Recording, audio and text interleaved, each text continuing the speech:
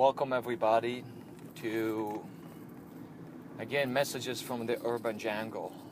And today I'm inspired to talk about concentration, the power of concentrations. There are way too many children nowadays that they suffer for ADD, for other mental issues and problems. Adults also, a lot of ADD, and a lot of drama, a lot of unresolved issues with emotions.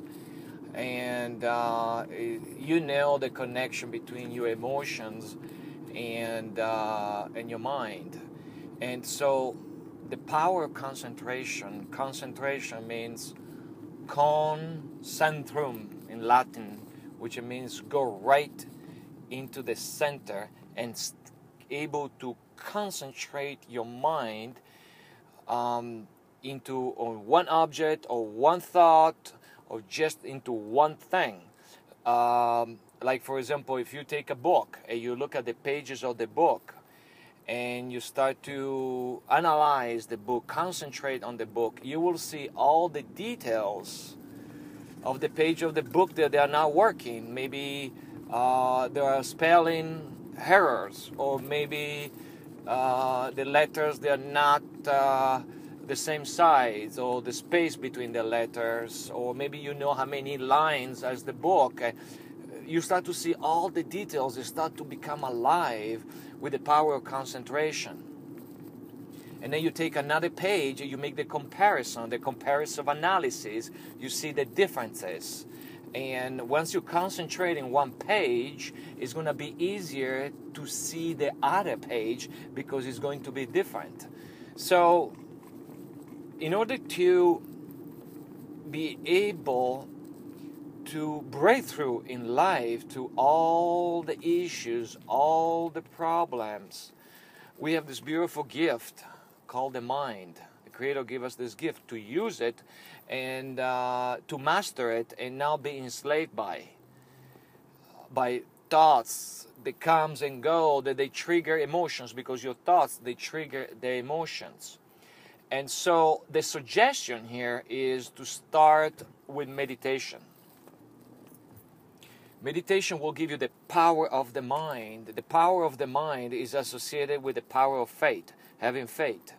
Because the power of the mind, through the mind, you create images. There is imaginations.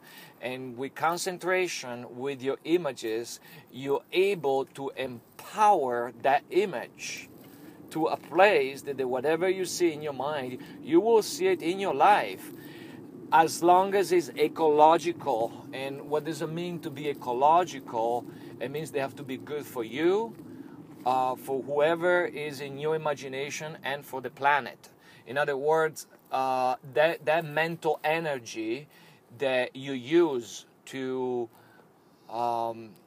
concentrate, to energize the pictures that you have in your mind with faith, with the power of faith, it works if there is love in your heart, which means that whatever you see, it's ecological.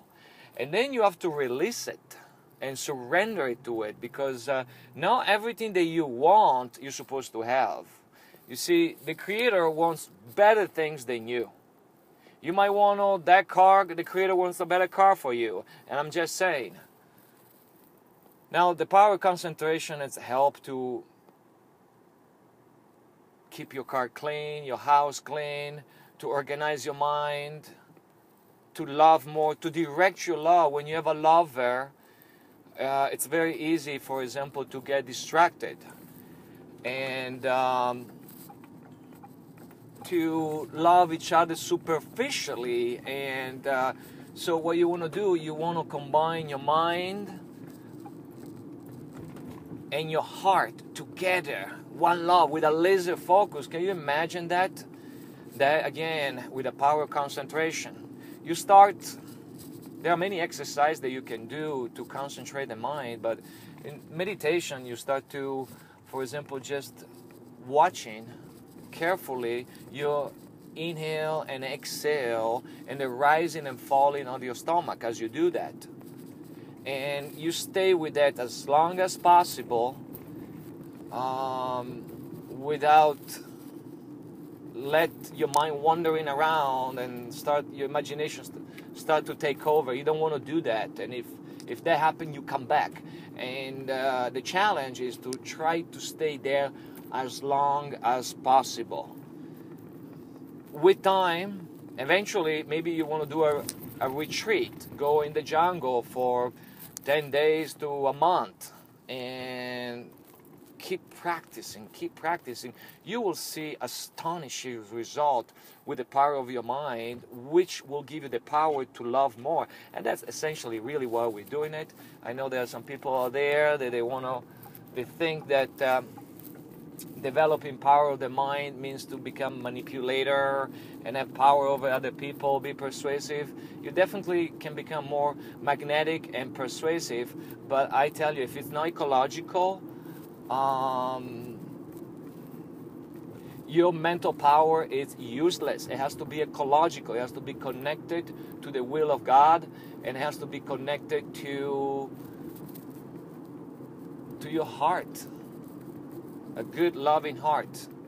Now, as you go deeper with the power of concentration, then something magical happens to the mind. The mind concentrates so much that it's going to almost disappear. It at times completely disappears. It's called peaceful cessations. When that happens, it's going to disappear to a point where your body and your unconscious mind is going through tremendous healing. And you start to have the phenomenon called insights. You start to have a true education. Education means to draw from within. It doesn't mean to learn from a book. It means to draw from within. Remember that your body, your soul, is God's script. There is a book in your soul. There is a beautiful book. I'm still reading my book, and it's a huge book. I wonder how huge is your book, and every soul's book is so interesting to learn. And you can learn a lot from yourself by go within. And with the power of concentration, it helps to go within, so you have insights, so wisdom arises, and then after wisdom, your mind goes into a deep bliss called peaceful cessations, where if someone will take will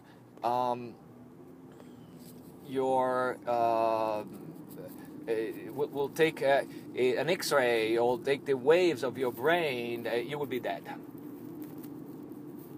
It's like a very deep state of delta state of the mind, and there is a deep healing there, because there is not the process of reactivity of the ego.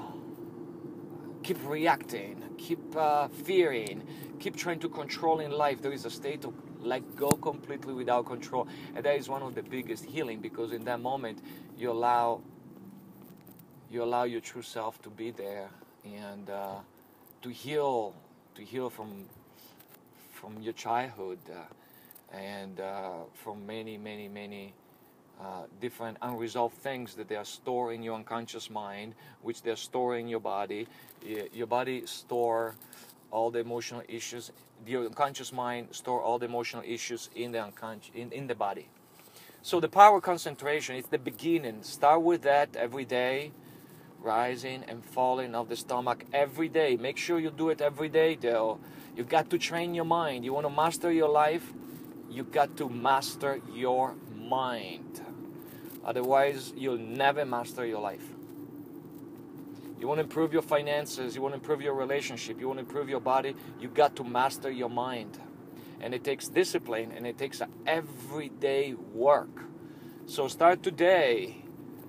I will give you eventually some more tips about it, how to go deeper, to create more power into your mind, and all the thoughts waves that are related and connected to that. Pretty much the way that the light works, the photon of light works. Thought waves are everywhere. They are in your atoms. They are in the ether. We're all connected, again, influenced by. And when you're thinking, your emotions, they get together, there is a supernatural power there. And that's how faith starts. And it moves so forward. Faith is like the law of gravity. You don't see it, but it pulls you down. Well, the law of faith, you don't see it with your physical eye, but it lifts you up. It is there. So start today in preparation for a deep, perhaps meditation retreat in the jungle, or even to really come to faith seminar or any of those retreats where I train people to become really masters of life and master of consciousness, and helping the world to change and transform the way that we eat, eliminating Monsantos, eliminating wars, eating organically, and eliminating the pollution, not just on Mother Earth, because the pollution on Mother Earth is nothing but a reflection of the pollution that we have inside. So the more we let go of all those negative emotions, the more we'll be able to love in the way that Mother Earth taught us how to love. So concentration is the beginning, is the foundation of mastery.